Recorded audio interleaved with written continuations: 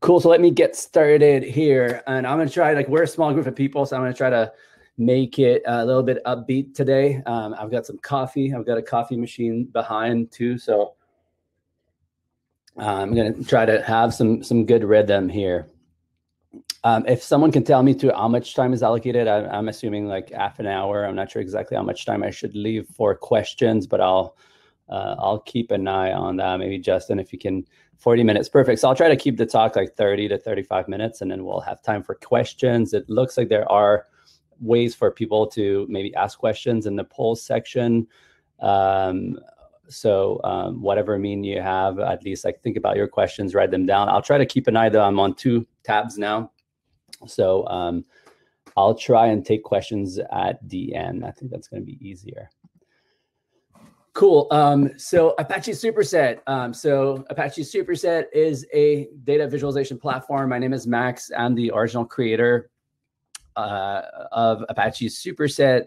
Originally it was called Panoramics and then Caravelle, and ultimately was renamed as Apache Superset. Today we have a pretty simple agenda. I'm going to do a demo. It's probably the most important or more interesting part for the people that are new to Superset. I will talk about the past, the present, and the future of Superset, and try to touch everything that's relevant to the crowd here. So I'm assuming we have people from other Apache Software Foundation communities too. So I'll talk a little bit about some of the things that we're doing around the communities that we can that can be reproduced to and imitated by other communities at Apache. So this first slide is a bit of a self-intro, so a little bit about me. My name is Max. I'm just passionate about building data tools. That's what I've been doing in the open, mostly under the umbrella of the Apache Software Foundation over the past 5 or 6 years. I originally I'm the original creator of Apache Airflow that I started at Airbnb in 2014. And a year later, I started Apache Superset at Airbnb too as a hackathon, a 3-day hackathon project. Originally, it took a year or so before it got traction, and we kind of staffed it and really kind of sponsored it at Airbnb.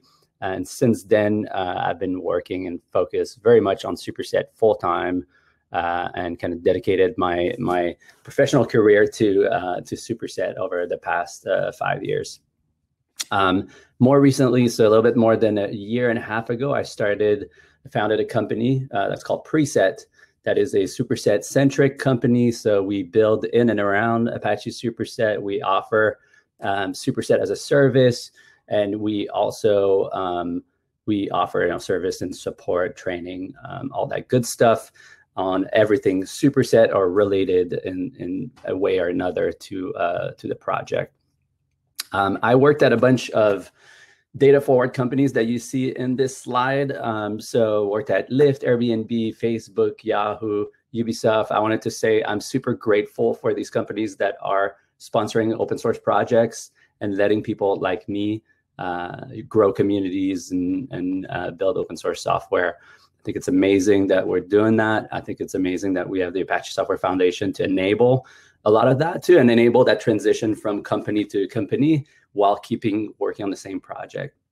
Right, when I went from Airbnb to Lyft, that was a really smooth transition, and effectively I was still working for Airbnb in many ways through open source. So very grateful for that. On the left panel, I took my profile picture profile page from GitHub. So I'm Mr. Crunch on GitHub. That's been my home base for a little while between Slack and GitHub. So spent a lot of time just collaborating with people directly on GitHub. Let me just check at the comments here to make sure that no one is writing something like, we can't hear you, or so it looks like everything is going. If people don't complain in the chat, I'll assume that everything is going well. I see we're about 30 people now. Cool. Back to the slide. So So Apache Superset is a data visualization and data exploration platform. It's very much a full-on kind of web application that you can install in your organization, connect to your databases. It's very much an alternative to things, to proprietary tools like Tableau, Looker, Chartio, right? So it's a place where you can connect to your databases, perform all sorts of analysis, visualize data, share data, assemble dashboards, write SQL. So here you see a little bit of the gallery. If you go on our website at superset.apache.org, you'll see the same gallery, and it's a little bit more interactive where you can actually zoom into all these pictures. So Superset is dashboard and a dashboard editor, and a place where you can create and share dashboards. It's a place where you can explore data and kind of slice and dice in a kind of web form, drag and drop style interface where you can connect to different data sets and pick different visualizations, apply filters, pivot, so all this whole like code-free slice and dice kind of analytics at the speed of thought. And it's also a SQL IDE where you can kind of prepare data sets, write some SQL, so do things that are a little bit harder to do in the slice and dice type interface, where you can, join data, create data sets, union data sets, and all this good stuff. And it's also possible from here to pivot into the exploration mode where you can visualize things and assemble dashboards from SQL. It's also geospatial. So I spent a year at Lyft with an amazing team there working on real-time and geospatial. So we got a good integration with a super cool library out of Uber that's called DeckGL.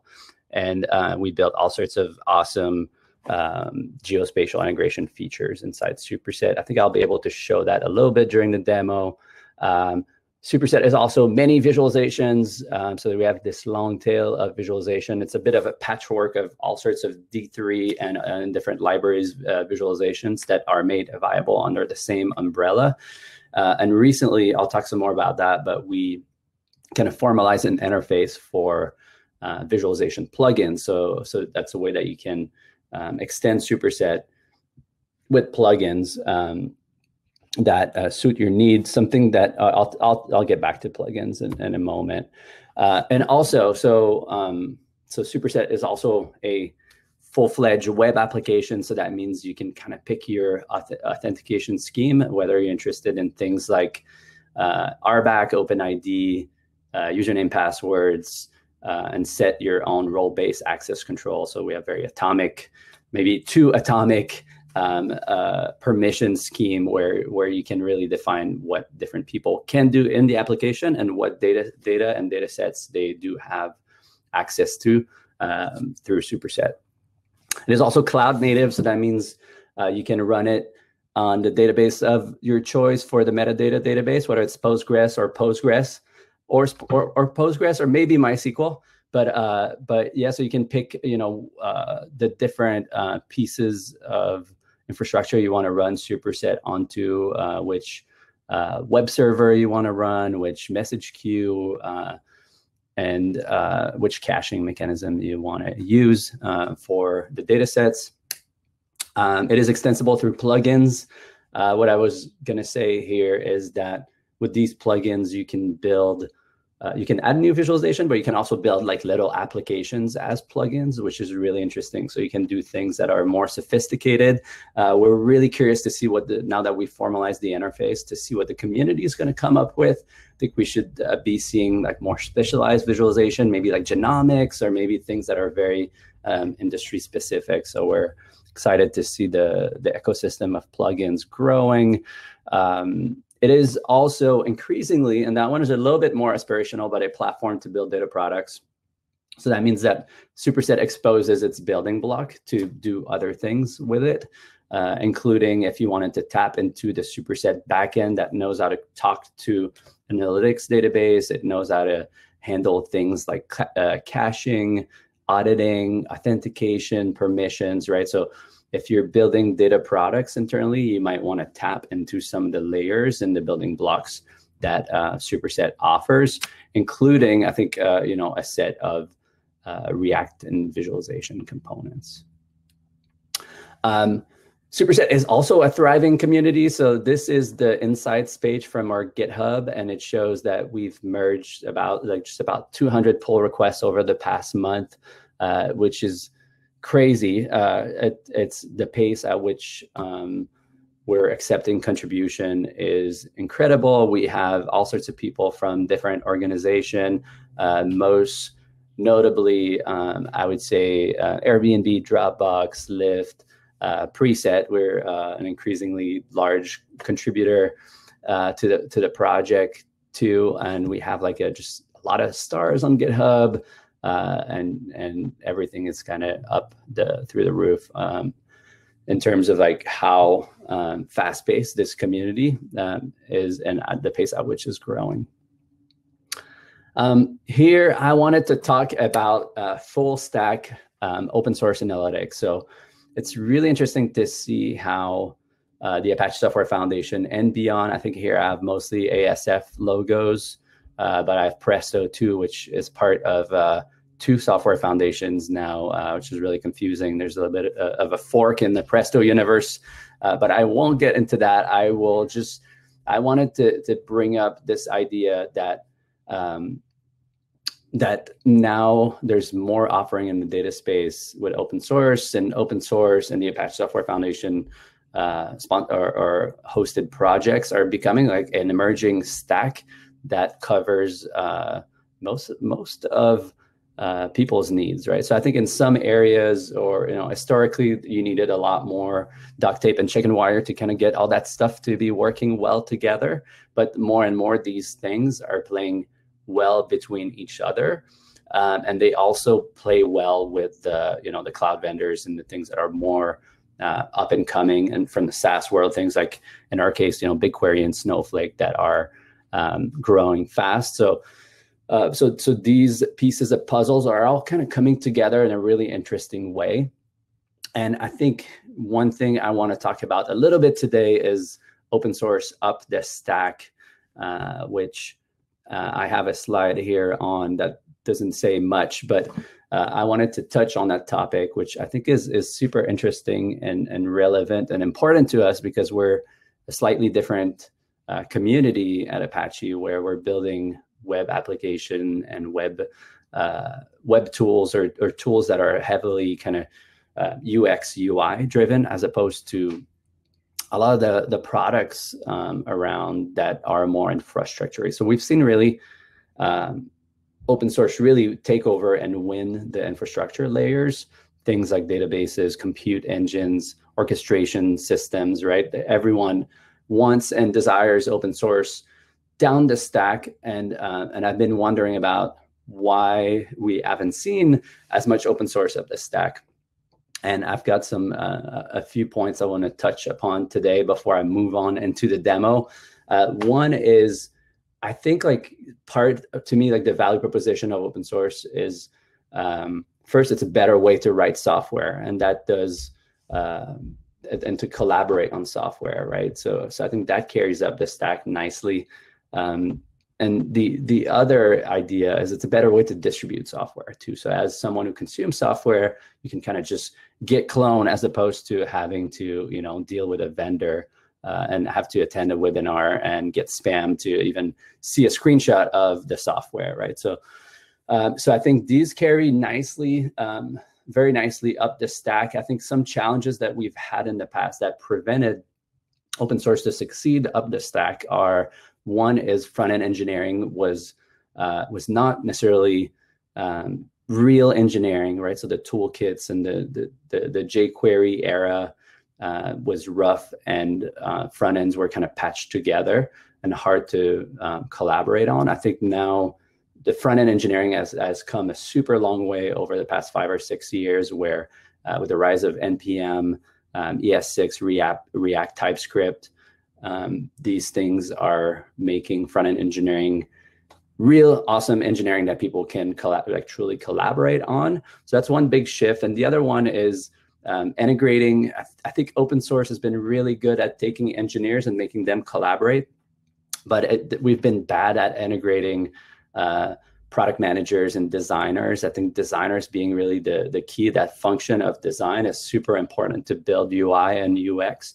And open source and GitHub and our communities have been kind of foreign to designers. So at Preset, we're really interested in trying to solve that. And within our community too, we're trying to find many ways to integrate design as a core function in our community, and not only offer kind of design as a service in the community, but also like try to onboard more designers from other organizations and get them to participate. Cool. I'm looking again at the chat to see if there is anything wrong going on or if my internet's still up, and it seems like things are good. So I'm going to keep going. And I wanted to talk here a little bit about our published roadmap. So recently we published SIP 53, so Superset Improvement Proposal 53, which is our proposal to create a public roadmap for Superset. We looked around different communities to see how other communities are doing that, and found that very few communities are publishing roadmaps. So we thought it was a good opportunity to innovate a little bit on that. So you can find out more about exactly the mechanics that we were proposing to do this. This is ongoing discussions today. So we're going to be voting on that over the next few days. But the general idea is that if any contributor, committer, PMC wants to put forward roadmap items to bring into the kind of the global roadmap, they're welcome to do so. The minimum requirement is having a title, a scope defined, and a rough timeline, and having an owner for the roadmap element. And everyone within the Superset community is welcome to not only contribute to this roadmap, but we find that it's an opportunity to create more collaboration in the community. So knowing where this project is going, for the same reason that you need an internal roadmap for the products you develop, I think they're very helpful at the community level there too. So I invite people that are interested to check out our public roadmap. You see the GitHub here on the upper left. So that's under Apache Superset roadmap. And that's still in a proposal phase, and we're welcoming people to kind of give feedback on the process and on the roadmap itself. Community, so here I'm going to go quickly through this. We're already 20 minutes in, so I want to save a good 10 minutes for the demo. So community, we're here, I would characterize kind of what we're doing as we're doing most of the things that are expected out of a large growing community. So GitHub is very much a central hub. We have a thriving Slack that's always on. We do committers meeting. We try to accommodate people in different time zone, and we welcome everyone to these committers meeting that are usually on Fridays or Thursdays. So if you're interested in that, you can tap into our Slack and get hooked with these committers meeting. We started a champions program, so we found it was difficult for people to become committers. So the path to committerhood at Apache, I think, can be difficult depending on the community. And we felt like in our community, we needed an accelerated path, and we wanted to offer more direct support for people that are like, I want to contribute, but I don't know where to start. And I think really often at Apache, this, I would call it like the fostering committers. It usually happens within sponsoring organizations, but it's hard to seed new organizations that want to get involved, and people really need to push. There's this thing in open source where I think there's a lot of people that feel the imposter syndrome. They feel like this is a kind of big stage that's hard to get into, and that people are going to judge them. So we really wanted to create an on-ramp for people who wants to contribute more. Check out, you can learn more about the Champions program. Probably, I would say on our Slack to get more information. There's a channel dedicated to this, I believe. We send a monthly newsletter. We've redesigned our website. We're doing regular meetups. So we're doing all the things that, great open source large communities are doing nowadays. And to find links to these resources, I would say go to superset.apache.org. There is a community page that should have links to all of these resources and more. Cool. So demo. So let's see how this goes. Last time I was on, I think I was running local. This time around, I'm not running local. And I believe I'm going to have to come here and share another screen here. So Chrome tab, I'm sharing a different tab. And it should be right here. So now I'm going to ask you, do you see my screen? The question of, I was going to say the hour of the past 6 months. Do you see my screen? Yes, great. All right. Now I can keep going. All right, so now I landed on the welcome page of Superset. This is a list of dashboards. So I think I'm going to take you very quickly. I'll just pop a few dashboards. So starting with our community metrics. This one I built this weekend on top of BigQuery Open Data. Just for fun. And I think I'll start with just these two dashboards. Oh, and I pop them in different tabs, so that's not going to work. So I'll just not pop them in different tabs and just navigate.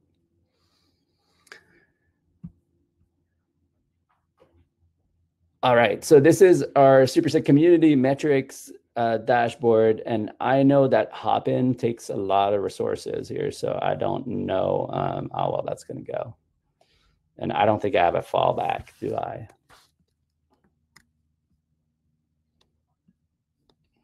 All right, it looks like we're loading slowly. Usually these dashboards load pretty quickly. Let me just look at my top console to see how my CPU. Google Chrome is at 200%. All right, so I think that should go pretty well. Okay, maybe. All right. So this, of course, I tested and it worked very well before hopping on. So let me do a little bit of a tour here. So here you can see that we have these dynamic filters here that we can apply. So we have these interactive dashboards. Here, digging into the community metrics, here you can kind of see the different organization contributions, number of PRs to date, stargazers, the recent leaderboard of people and how many PRs and comments and reactions. We can see over the past who has had the most reactions or comments kind of recently. Let's see here. So it looks like I use reactions a lot personally. You can see the history of contribution, different people, top issues. So just a dashboard and what you would expect. In this particular dashboard, we have a little bit more of interaction where we can look on a specific, people maybe. And in here, let me just kind of use myself, and you can see, activity from different people. So that gives you an idea of the kind of stuff, the kind of dashboard that you can build here. Let me go to show another dashboard or two. So the other one maybe I'll get into here is, and I'll pop this one quickly. So that's one using BigQuery. Oh, by the way, going back to the community dashboard, we published a blog post, or I published a blog post on the preset blog around how to get to this exact dashboard. So if you're looking for a short project, you can kind of pick up the notebook that I published and run the same things and load the information from your own communities into a Superset dashboard and make it work. I would normally navigate to the blog here to show you. Maybe I'll point to a few blog posts while I'm here, and then I'll get back to this afterwards.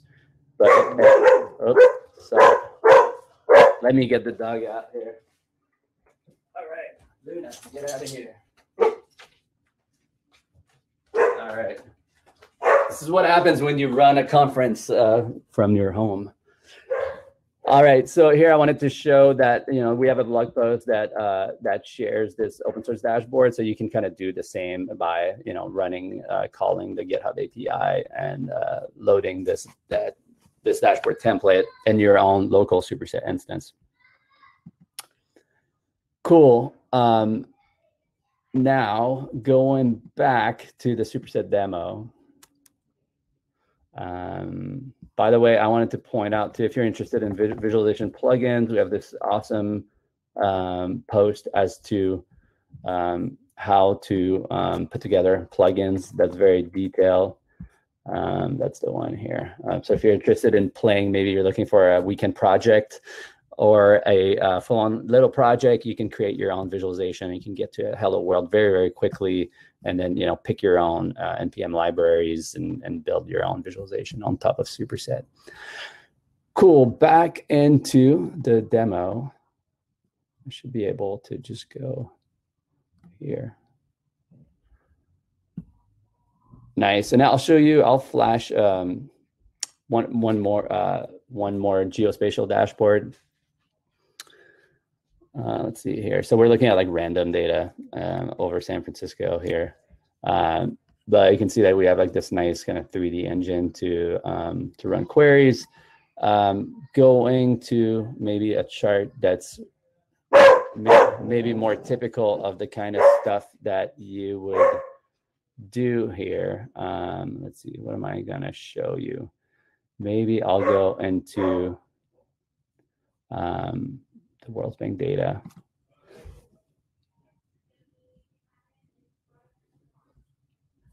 Here, and then I'll show you. So we've been in the dashboard so far. I didn't show you the editor, but you can imagine I can click the headed button and move things around. Now I'm going into this pops into a new window, which is going to be interesting. Let me just share my whole browser. Application window, sharing, and I believe this is Chrome here. All right, look at that. We have the tunnel going on. Do people see my screen as I switch tabs? I would love to get like a nice, yep, all right. Cool. So now I am more in a slice and dice view. So this is the place where, you point to a certain data set, right? So we're pointing to a data set here. We can create some calculated columns. We can see the columns that's in that table. And we can switch to different visualization type, which I'll probably do in a moment. And here I wanted to show how you can easily point to different metrics, apply some filters. So say in this case, I might be interested in adding a filter on a region and say, let's only look at North America, and we should only see North American countries. Or I can remove this filter and say, hey, I would like to group by region instead. And visualize this, and maybe, I don't know, I want an area chart instead. So let me rerun this query. And maybe I'm interested to look at like what kind of SQL was generated here, and like noticing that the SQL is a little bit complicated. I'm like, where's there a subquery here? It's because of this little series limit here where you can say like, I only want the top n time series. So we do that with a fancy little subquery. There's also other all sorts of options here where you can label your axes or use different color scheme. You can here, I don't know, I could write time, and remove the legend, for instance, and publish this either to an existing dashboard or create a new one from here, or create a new chart from here. So that shows you a little bit like the Explorer. I'll show you too how, say, like a common thing is you'd probably go from perhaps like a bar to a bar chart or something like that. So all of these interactions are pretty easy and at the tip of your finger. And then the third part I'm going to show you is SQL Lab. So I showed you how you can kind of view the query from here, but you can kind of go deeper. So we've gone from the dashboard to the slice and dice view, where presumably you can answer some of your own questions, create your own visualizations. And then from here, you can go deeper into what we call SQL Lab, which is our SQL IDE. So from here, you can go and navigate schemas. So here we were looking at a table. Well, let's just look at this table because it's at my fingertips, and you can get some sample data for the table. And here you have a nice little editor where you have autocomplete, and you're able to just write the SQL that you need. There's some more advanced features here. I think it's disabled in this environment, but you can schedule, share, save. You can also parameterize your SQL if you're working on maybe like Airflow script that uses parameters like, you know, time bounds and things like that. You can work on parameterized SQL right in here. So this is the very quick tour. So here you can manage your connection to different databases, manage your data sets, you know, upload CSVs, create, of course, like charts and dashboard, write SQL. And here there's a little bit more around like data access, templates, and other higher level kind of concept that you can use and reuse within the application. So that's the super short crash course. What is, you know, Superset about? So I'm gonna head back into my slides here, and I have a few more slides before we jump into questions. And I believe I am, what, 35 minutes since I've had a few minutes. So we kicked off graduation recently. So I think we're ready, and we've been ready for graduation. So we started the process. So this is imminent. So it's just a matter of doing the paperwork, I believe, or I'm hoping. We're hoping we're going to graduate very soon. We were looking for a new visualization library to have more consistency and have a well-managed, maintained charting library that we use consistently for the core visualizations. We found eCharts, which is another awesome Apache Software Foundation hosted project that has a lot of traction now too. So we connected with that team, and it's really great for us to find another community that has a similar governance scheme and that we're very familiar with, and we know we can collaborate with, and we understand how they operate. We love like the guarantees. Sometimes it's hard to offer the guarantees that we need to offer to be part of the Apache Software Foundation, but it's really great to find projects that do offer these guarantees too. We're working on Superset 1.0, and it looks like the timeline is until the end of the year or so. So there's a lot to do around quality polish and usability. Visualization plugins have been shipped, but the interface really needs to settle. And 1.0 is where we're going to support the interface, you know, for moving forward and prevent, you know, make sure that we support backward compatibility. Security is a big theme. Import and export, alerts, and schedule deliveries of reports, charts, and dashboards. And there's just so much more. There's so much product surface here that really you have to take a look at the roadmap that I linked, that I mentioned earlier, to see just kind of how much Superset 1.0 covers. And with that, I believe that is it. So all the resources that I mentioned you should be able to find through superset.apache.org. And we're really excited to welcome more people in our communities. We want this community to be the most welcoming around. So please reach out, and you know, we're always happy to onboard more people and find a path forward for people to get more involved in our community. Cool. So that's what I have, and that leaves us, I believe, does that leave us any time for questions? Yes, 5 minutes. Where do I go? Do I go to the polls? No, that's different. So for question, I suggest people maybe copy paste questions in the chat. And if, all right, awesome. Do you think Superset is better suited with Druid or Pinot for best slicing and dicing? So I've been talking about analytics at the speed of thought. I think it's really awesome where you can be engaged with a data set and interact with it and ask it the questions and get answers as you go. For that, you either need a small data set or you need a database that fits the size of your data set. So if you have a really large data set and you want to get really fast answers, you'll need a fast database, or you'll need a bunch of summary tables, right, that have been like prepared and created for you. So so for a large data set, as you hit, you know, the hundreds of millions or the billions of rows, having kind of in-memory reverse bitmap index, the kind of stuff that, you know, Druid and Pinot offer is great. But if you have the data sets that we expose, or, you know, the ones I've been playing with, say the COVID data set, or like a lot of toy data sets out there are pretty small. They fit in memory, and they're pretty interactive, even with with a small Postgres database. So it really depends on the size of your data, what you need. But you know, it's never a great experience to be working with a tool like Superset when the database is just like, you know, spinning and taking like 30 seconds to a minute. The flow of analysis really breaks down quickly. Let's see. I'm going to try to touch on Druid specifically, like that. Our kind of founding story, or the creation story of Superset was bound with Druid. So originally, Superset was designed as one of the first like open source Druid UI out there. So that was before they released something called Pivot that they've pulled since then, right? And originally, we were really coupled with Druid.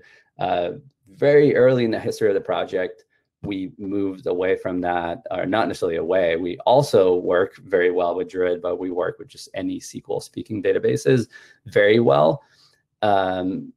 We work, I would say, very, very well with all the popular choices that people are making these days. So things like BigQuery, Snowflake, Presto, even Redshift is still fairly popular, Postgres, MySQL. We have a list of supported databases, and that's just growing, but pretty much any analytics database you can think of, we can connect to. Cool, let's see. Will there be a first-class MongoDB support? So that's a recurring question that comes all the time. People are like, oh, we have these big, like, you know, document stores or like key value stores, like things like, you know, even in the Apache ecosystem, you have things like Cassandra, you have things like, you know, HBase that are more key value stores with key range scan capabilities. So some of these offer SQL engine on top of it. For Superset, so we really, the primary way that we connect to things is through Python's abstraction. One is called DB API. So that's the standard for writing a driver in Python. So that includes things like, you know, ODBC and JDBC. And then we need to have a SQL alchemy dialect, which is just like basically adding a little bit of metadata on the SQL dialect around like, hey, how does this specific engine do certain things like quotes and key like time functions and things like that. So SQL is kind of the way we support very, very well. And then there's a custom native Druid connector, which means you can write pretty much any custom native connector, but it's pretty involved to do so. There's all sorts of things that are possible here, but you really need to have an engine that can do grouping and filtering and do the kind of things that SQL does very well. Cool. I'm looking for more questions here as there's also answers already. And I believe, let's see, we started, so we still have like 5 minutes or so, I believe. And if there's no more, let's see, eCharts also does maps. Do you see a split or overlap in geospatial? We have not evaluated very well like the eCharts map support and put a lot of work into DeckGL. So I think we're fairly committed to DeckGL at this point. But the beauty with the plugin ecosystem is that people can build their own plugin packs, right? So like right now, there's a little bit of a question of like what are the core visualizations that the core Superset community wants to manage and maintain and kind of make a first-class citizen. Then we're assuming that out there's going to be a lot of innovation around plugins and that people are going to build all sorts of plugins, some with different level of support and quality, or some that are maintained better than others. But we're very welcoming to, like, say, create a central page that doesn't like federates all the plugins and send links to the different plugins and let people decide which ones they want to use in their environment. All right, it looks like the next session will be starting soon. So thanks everyone. We're available through all sorts of channels. So find us. We're pretty easy to find, and we love to engage with everyone who will listen about Superset, Data Viz, Apache. We're excited. All right. Thank you, everyone. I'm going to click the leave button now. So bye.